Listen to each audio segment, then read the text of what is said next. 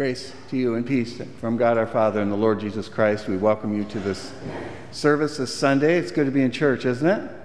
Yes. Yeah, we call this a sanctuary, and for good reason. This is a safe place to declare truths, our truths, the truths that we can at least discern from God. It's a blessing that we can be in such a spot. The world isn't always so safe in that regard. But it is here, so we're blessed. This is the season of Epiphany. It is the season for a new way of thinking. We are open to epiphanatic activity. You like that? Have you ever had in your life kind of in a brand new, kind of astounding insight? Maybe about yourself, maybe about others, maybe about God, maybe about the world. I think it's a beautiful thing that the church has reserved space, and indeed the Bible has reserved space for that to be an open subject.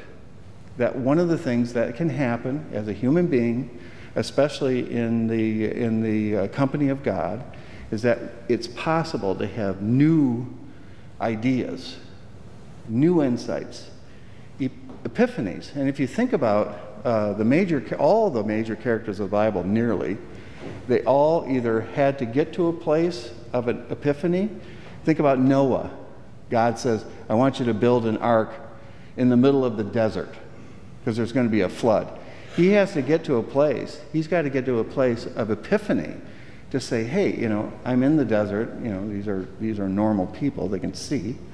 But I'm in the desert, but I've got a call from God, and I need to expand my mind, my thinking, in order to incorporate what God is doing. Think about St. Paul, who was just absolutely given over to the law of God, and as important and as holy as that is, he had to make a big change in his life, going from law, as important as that is, and still embracing that, to grace and forgiveness. That's huge, right?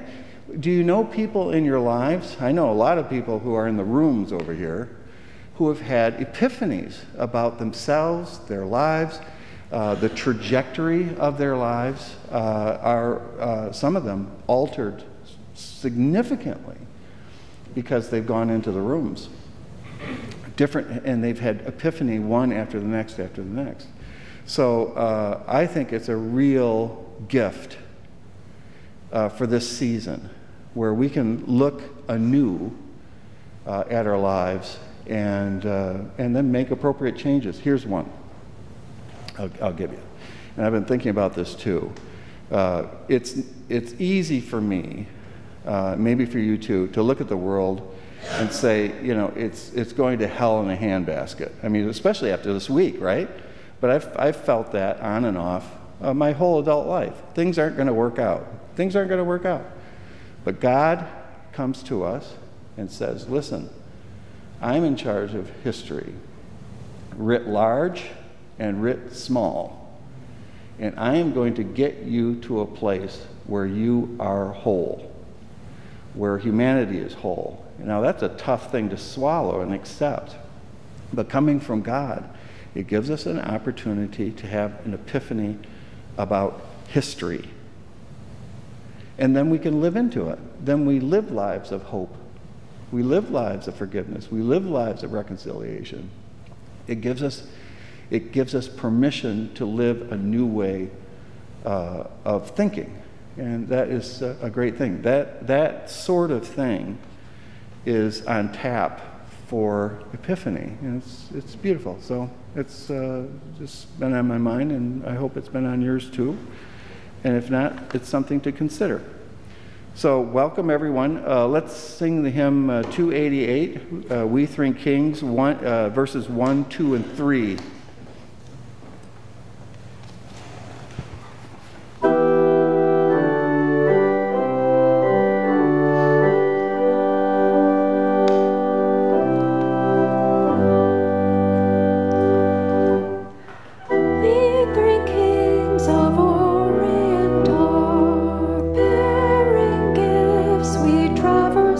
Far, field and fountain, moor and mountain.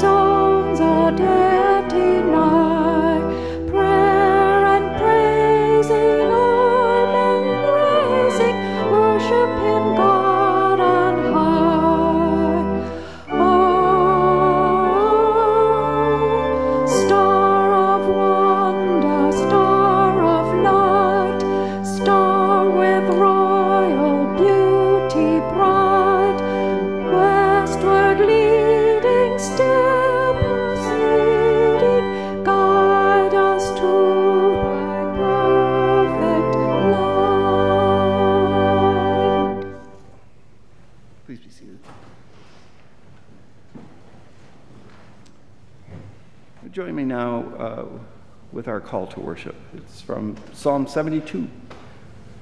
Bind the leaders with justice and righteousness, O God.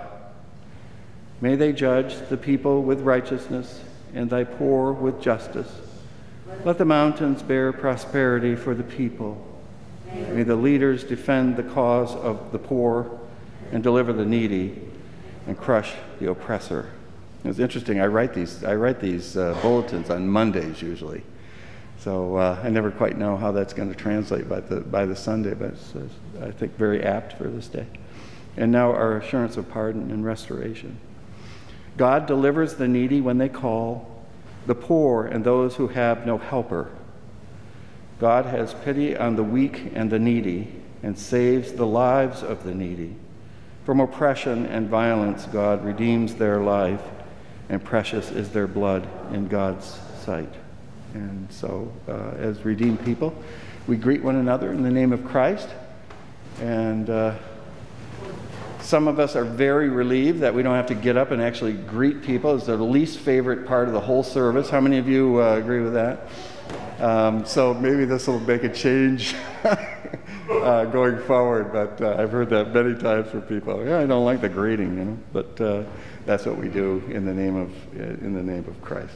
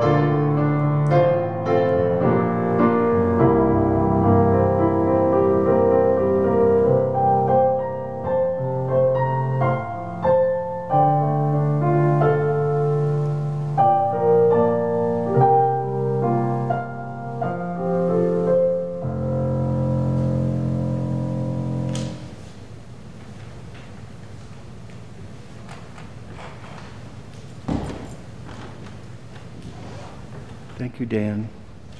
And that angelic voice that you're hearing is Louise Roller, who's cranking it out back there. I've said this before, that the Hebrew word for worship is the same for work. They're interchangeable, and meaning in this environment that we work at it. We work at worship, and it's a beautiful thing. It's a devotion, but it's a practice. It's a work. And so, Dan, you every week you certainly show us the way. And Louise, you've been great this morning. It's time for our prayer of confession together. Let's pray. We confess we need more hope.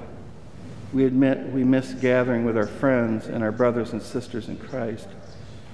We acknowledge we need perseverance, patience, largesse of heart. Lord, you give all that is needful. You give light even in darkness, and we receive it. We receive you. We bless your commitment and steadfast love to us and to all peoples of the earth. Amen.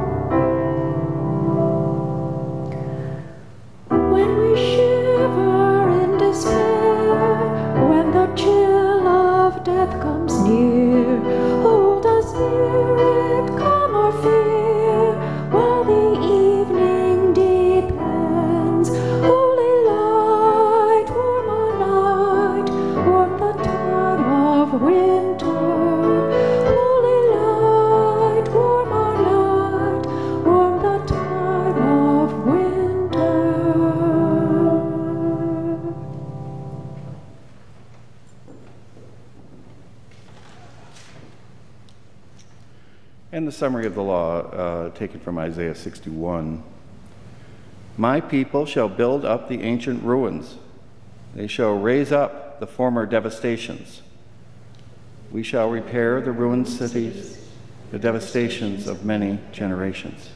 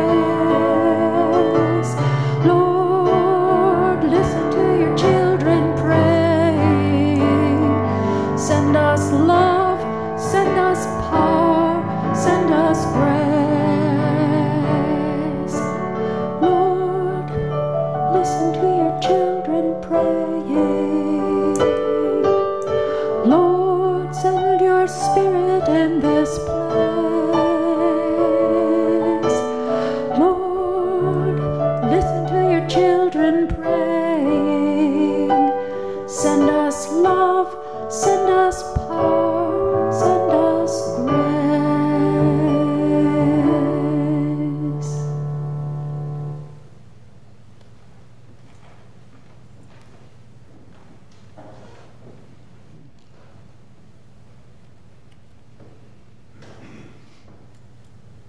It's time for our morning prayers. Let us pray together. We bless you this day, O God, and we acknowledge that you are the Lord of history. Whether we can discern it or not, we trust you to move human history forward to a redemptive end. This past week, it's been difficult and challenging to affirm that. We saw before our eyes the unfolding of history that is dark and frightening to many of us. And we ask that you would be near us as individuals and also as a nation. We pray this day for those who are grieving this day from the events of this past week. There will be and have been burials and deaths and grieving this week, and we pray for the families of the fallen. We pray this day also for, as we do nearly every week, we pray for politicians and staff who have been traumatized this week as well. Give them stout hearts and clear minds, and give them wisdom as they move forward. We pray, O God, that these events also would be cause for a greater sense of unity in Washington and elsewhere, that it would be a clarion call to do better in terms of bipartisanship and friendship between the aisles. We pray this because the people need it. We pray that your spirit would abound, that your truth would abound, and that our nation would find a new epiphany for being in this time, in this place. We offer our prayers also in gratitude for the many thousands who are giving their lives and risking their lives for our benefit, for nurses and doctors and technicians and custodians, as we do every week. We pray for those that run institutions during this harrowing time. We pray for churches this day who are also struggling and challenged to keep on with the work of Christ in their location. Lord, we pray for those who have endured another week of ill health, for those who have not survived the week, and those families that are grieving terribly. We pray for those who are exhausted with care, with professional commitments. We pray for those who are still without jobs through no fault of their own. We pray for those who are on the verge of losing their homes and who are frightened and terribly sad and forlorn about the state of their lives. Lord, we know that history is full of the big lie, or the big lies, the lies that tell us that we are no good, the lies that tell us that we do not have a future, the lies that say there's nowhere to go but down, the lies that tell us that it is preferable to have a divided house rather than a united one, the lies that tell us that the future looks bleak and there's nothing we can do about it, the lies that say that humanity is of a different layering reality, and that we're different and we should be, and some are better than others. We understand that the lies have gone on through history to tell us that some are superior and some are not. Some deserve preferential treatment and others don't. we've heard it all before, over and over and over, century after century. And indeed, that is true even on this day. But you offer us not the big lie, but the big truth, that we are all made in your image, and that we are made very good. So says your scriptures. We believe that the big truth, that we are all persons flawed, some of us broken, and yet all of us are offered the promise of redemption and healing and wholeness to get back up on our feet again.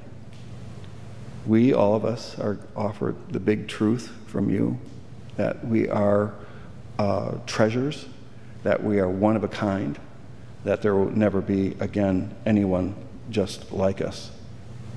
You tell us the big truth, that even though individuals can do mighty things together, we can do even more. We are greater than the sum of our parts. You give us the great and good truth that we are not alone, and you have demonstrated the big truth by sending Jesus, our Lord and King, to our planet, showing us in person that hope and redemption are possible. We bless you for it. We bless you for the big truth that goes on and on and on forever, stamped in assertion and in absolute possibility by the resurrection of Jesus Christ, who defeated the biggest lie of all, and that is death. We bless you for his life. We bless you for his resurrected life, and we stand on it and lean on it, knowing that in his resurrection there is hope for us all. We pray it all in his name. Our Father, who art in heaven, hallowed be thy name. Thy kingdom come. Thy will be done on earth as it is in heaven. Give us this day our daily bread. Forgive us our debts as we forgive our debtors. And lead us not into temptation, but deliver us from evil.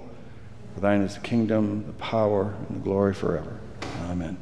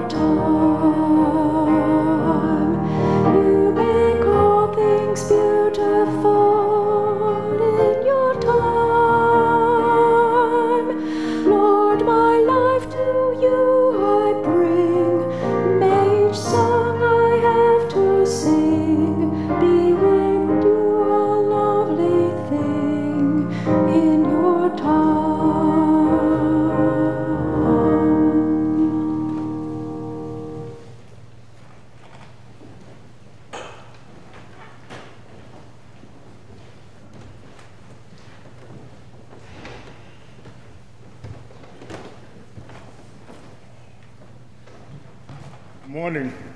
Morning.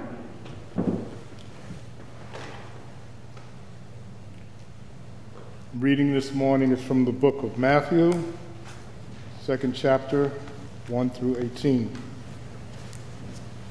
May the words nourish our spirit, may the words nourish our bodies as food nourishes our bodies. Amen.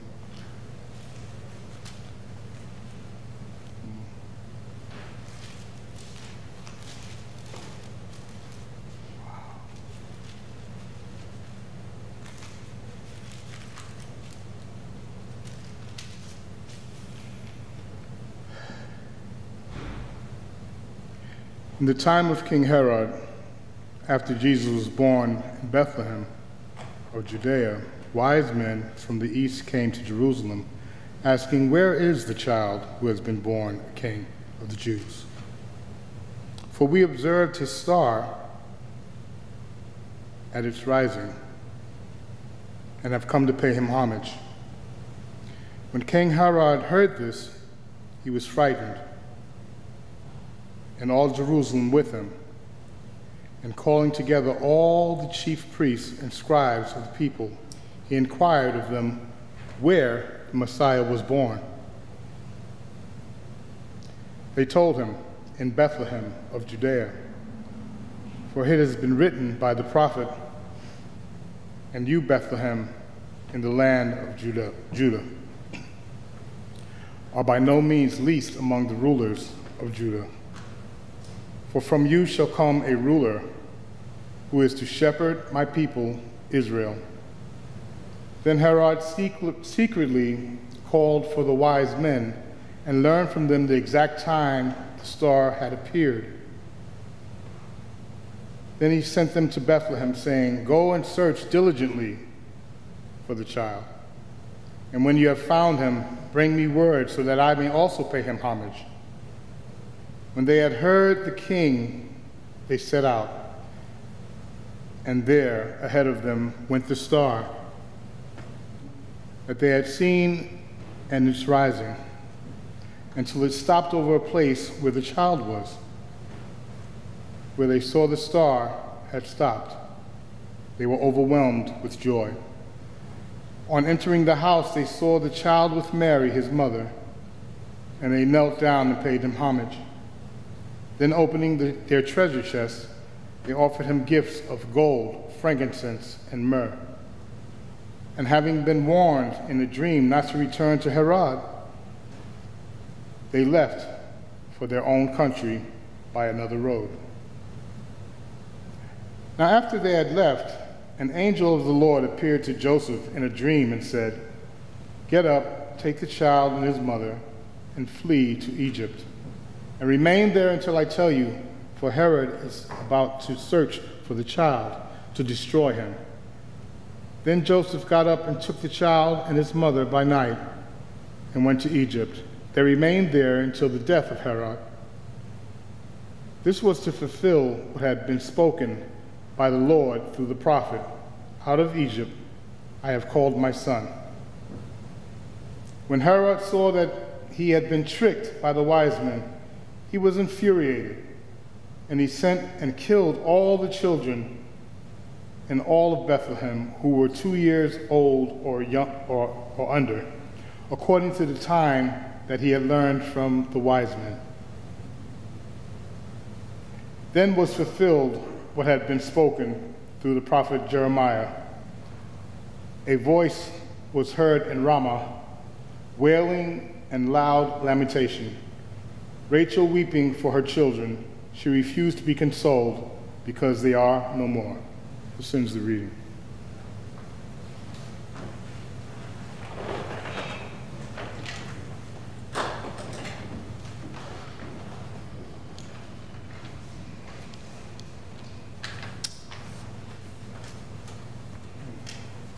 In the name of the Father, Son, and Holy Ghost, amen.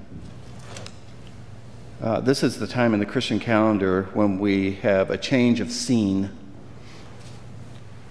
We are told outsiders have come to Bethlehem from the Far East. These are curious souls who have been scanning the night skies seemingly for a long time. And in their gazing, they are perplexed by a new sight.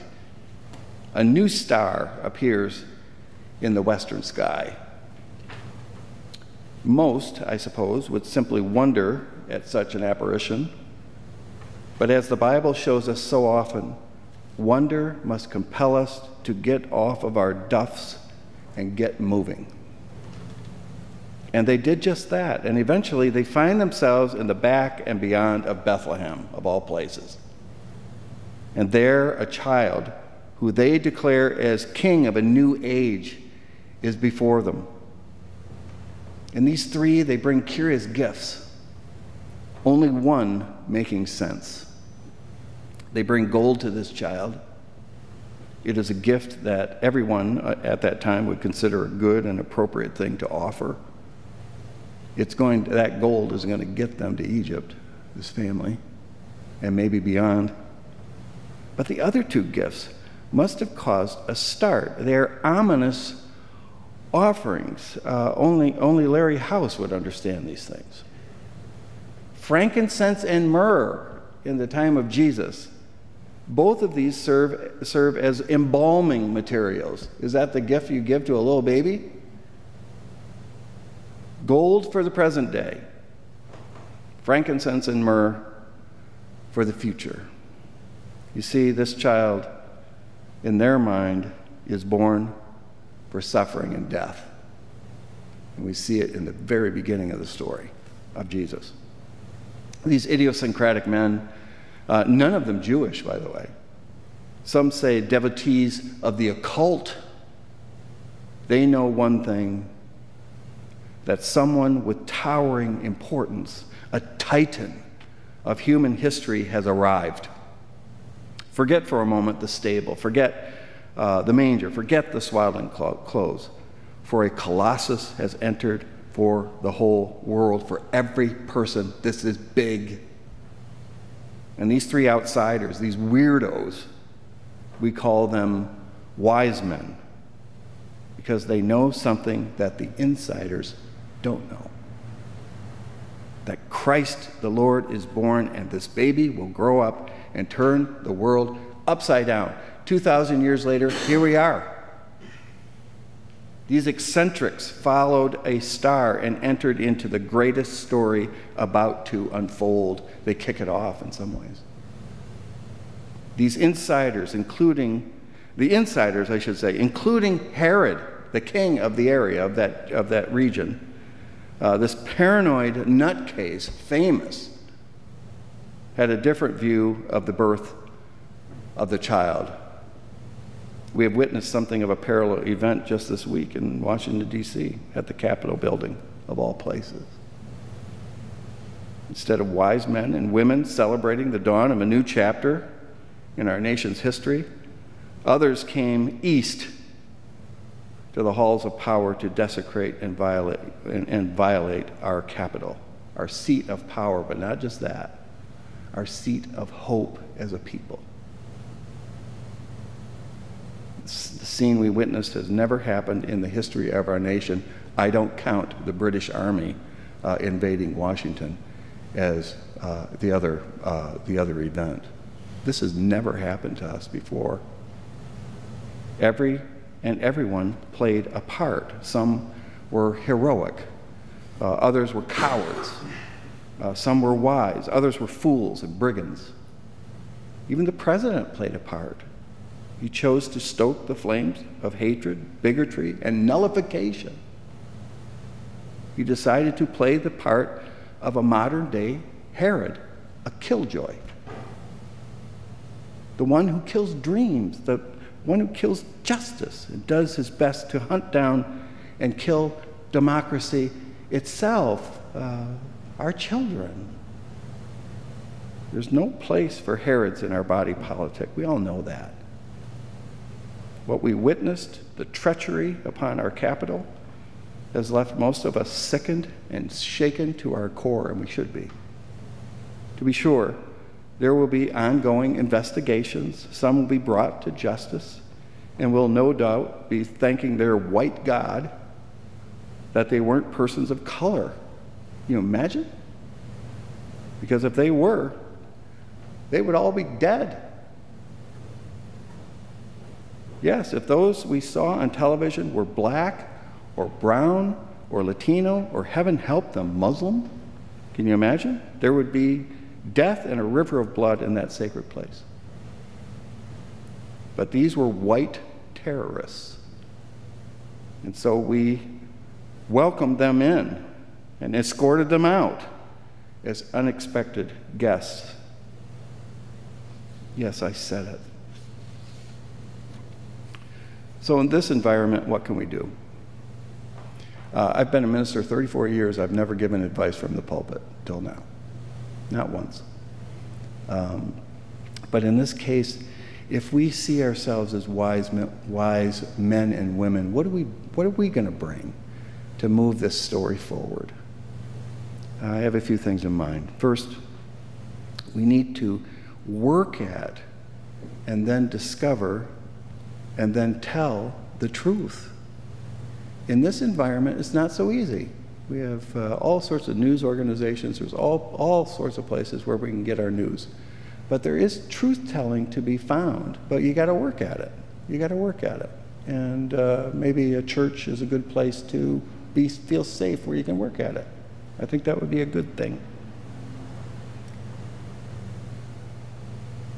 I think the truth that we have to begin with is basic, and that is that we are all born of God.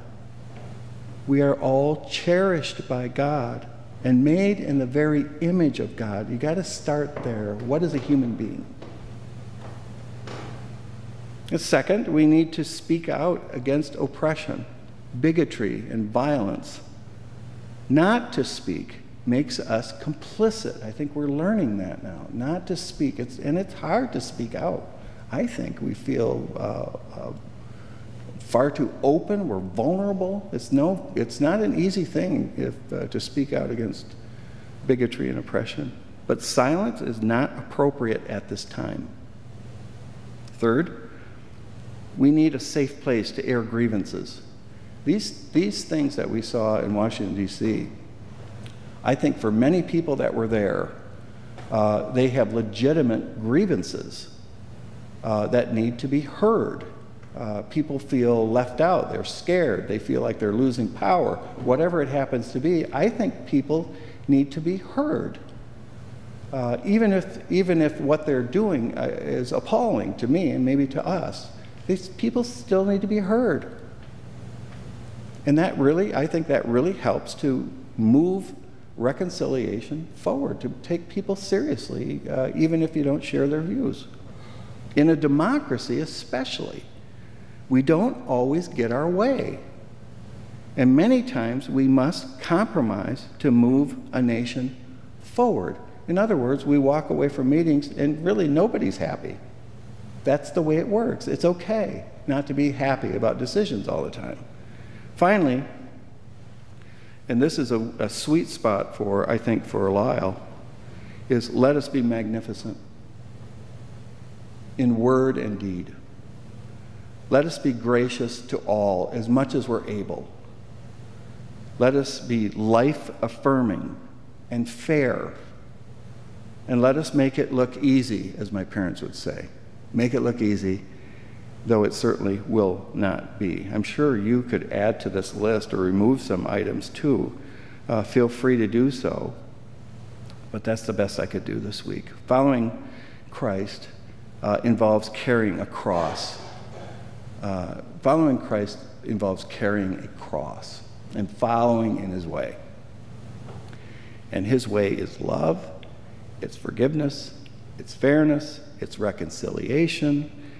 His way is standing with the poor, as we saw earlier in our liturgy, standing with the dispossessed, and with those who have little power and no voice. That's just the way it is. This is who we're following. If we call ourselves Christians, this is who he is.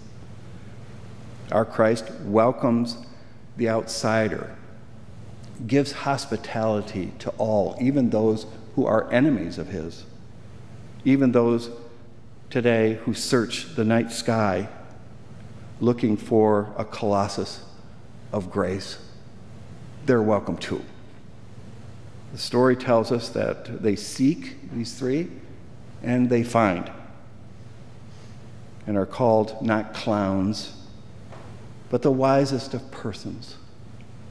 Let us do likewise. Let's bring to the Christ, let's bring to our faith the very best that we've got.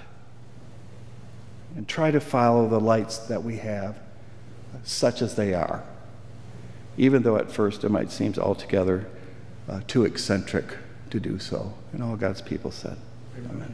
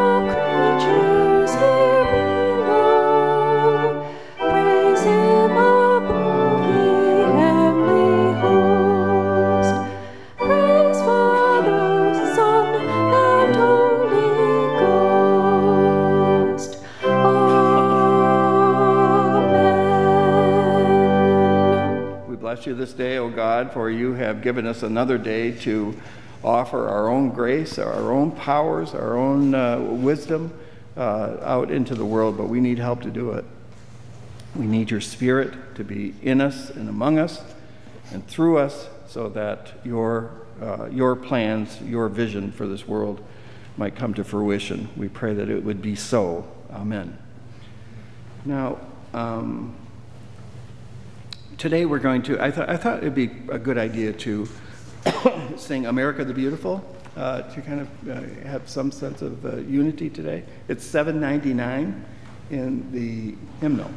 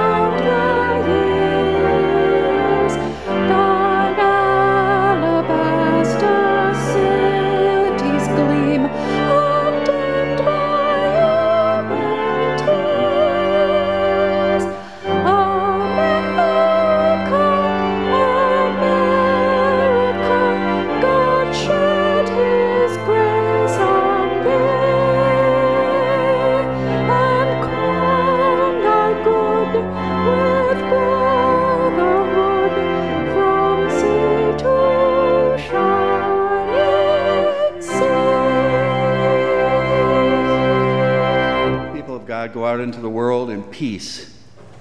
And may the blessing of God Almighty, the Father, and the Son, and the Holy Ghost be and remain with you always. Remember this. It's Epiphany. We can't come up with new ideas, new insights, when we've got our hands on somebody else's throat or on ours. And so let's be calm. Let's be gracious. Let's give each of us and the people we encounter room, so that we can come up with something gracious, redemptive, and wise together. So go out in the world, do your best as God's representatives, and all God's people said. Amen.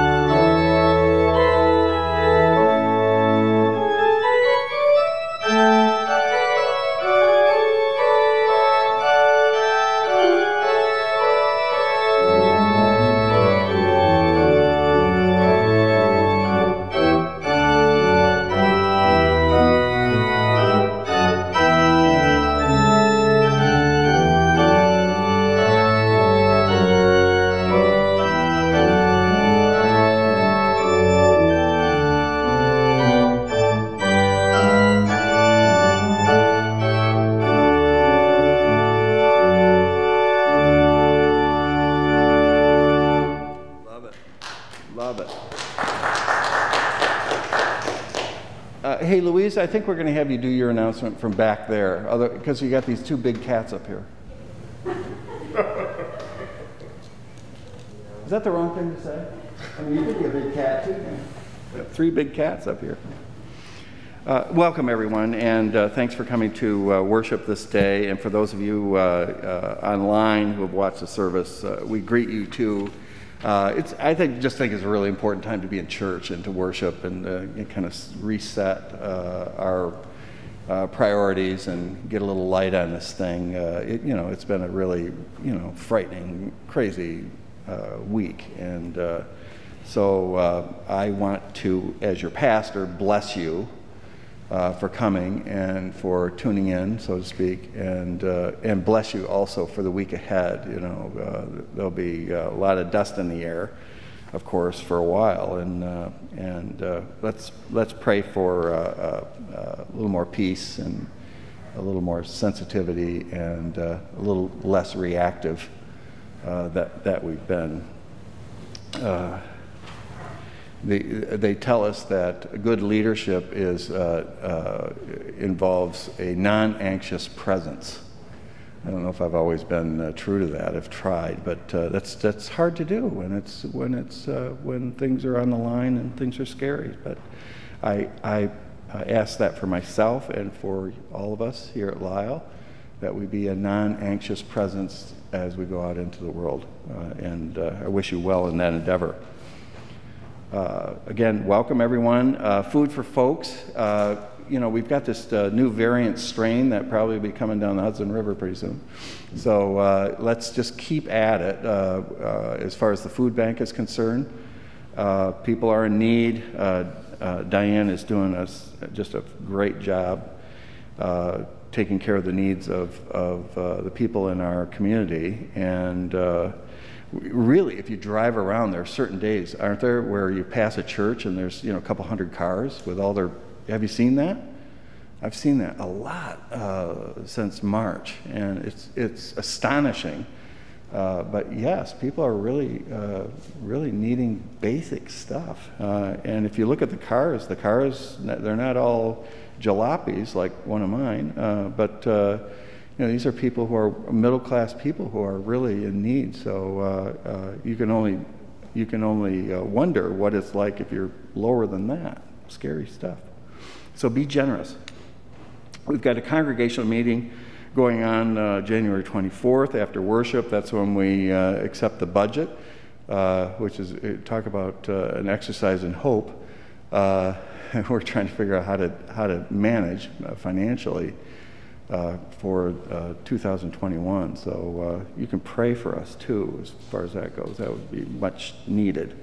And then stay in touch. If you aren't getting any information from Lyall Church and you want to, just give the church a call, give me a call, and we'll set you up to make sure you're not missing anything. I mean, one of the things we're trying to achieve here is a lower level of isolation.